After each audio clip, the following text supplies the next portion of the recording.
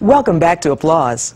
Since its inception, Malcolm Brown Gallery has been at the forefront of exposing new and seasoned audiences to a variety of artistic achievers.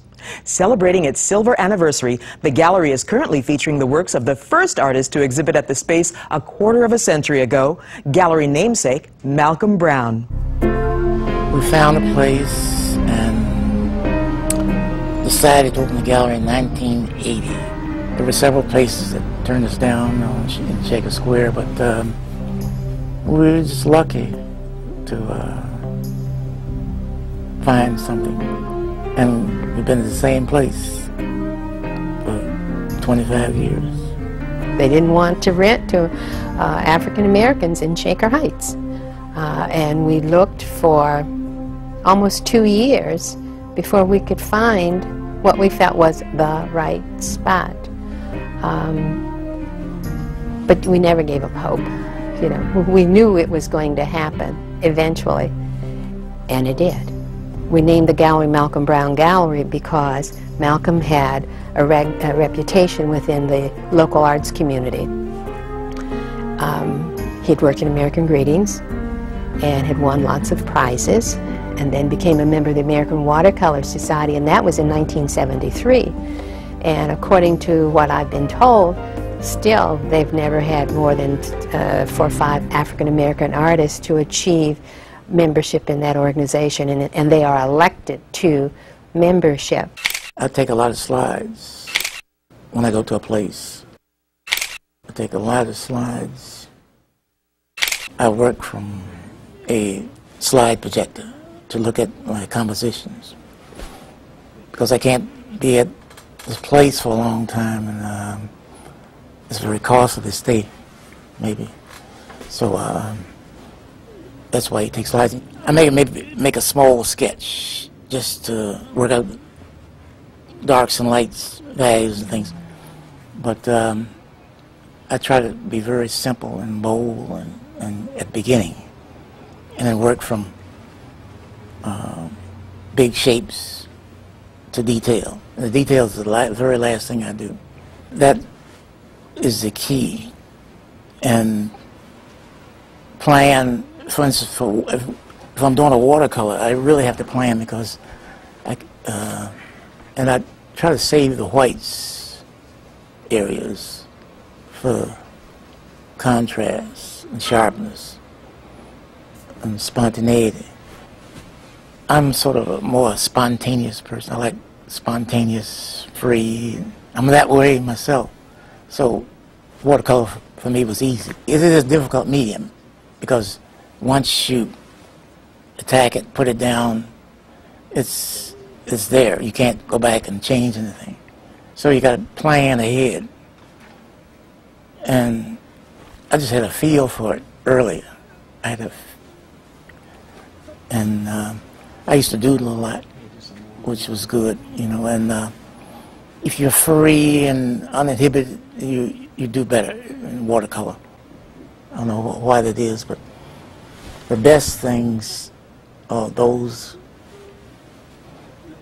when you're trying to do something and you don't think about it.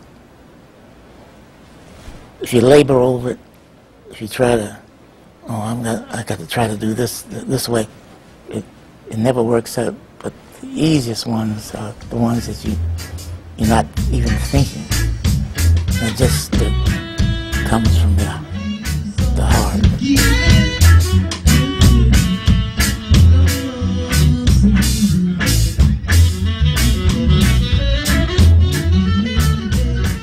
Our intent from the very beginning was to showcase the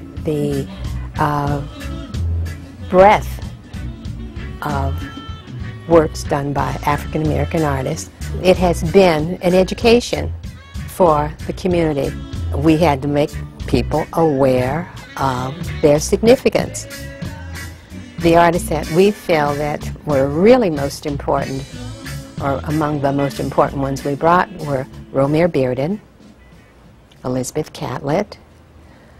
Huey Lee Smith had not shown here in 50 years when we had his exhibit. And then later in the 90s, we did Selma Burke, and she did the image of Roosevelt on a dime. That, I think, made a difference for us. We did not rely on just individuals here. We went out and got the very best. And that, I think, really helped the activity here. Just that really, I think, it did something for us, and it really helped us. And we, and the other collectors from around the country, you know, say, oh, let me feed into that. Now you get a sense of what it looks like on the wall. We should have put it on the wall in the first place. Well, that's exactly why we did it, because it is beautiful. I leave a lot to the viewer to talk about it. And that's my approach. And I always have something in mind when I'm doing this. I want to achieve the flavor of the place with some light, some nice spontaneity, nice movement, nice sharp contrast. Those are some things I'm shooting for.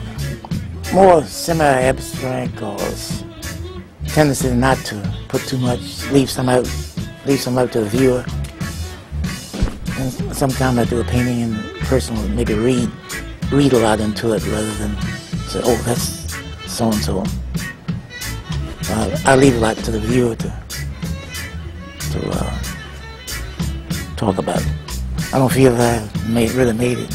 I'm always searching, always looking, always wanting to do something better.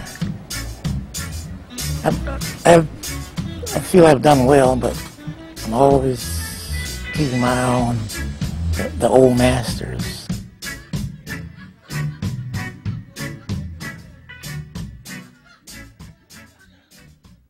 If you'd like more information about the Malcolm Brown Gallery, log on to the Applause website at wviz.org or call 216-751-2955.